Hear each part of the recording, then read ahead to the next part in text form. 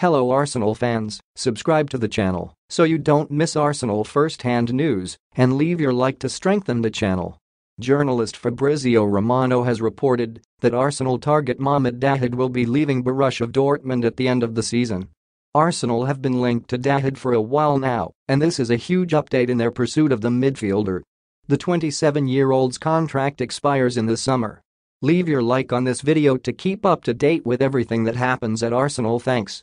Continuing, Romano tweeted, Mahmoud Dahoud will make a decision on his future club soon.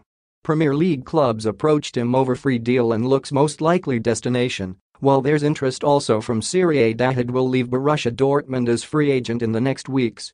With such a top player available on a free transfer, it would be no shock to see many clubs start to put in contract offers for the Germany international.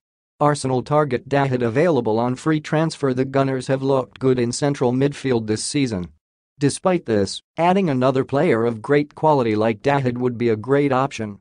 The German has proven he can defend and attack at Borussia Dortmund, and this is a great asset for any club to have.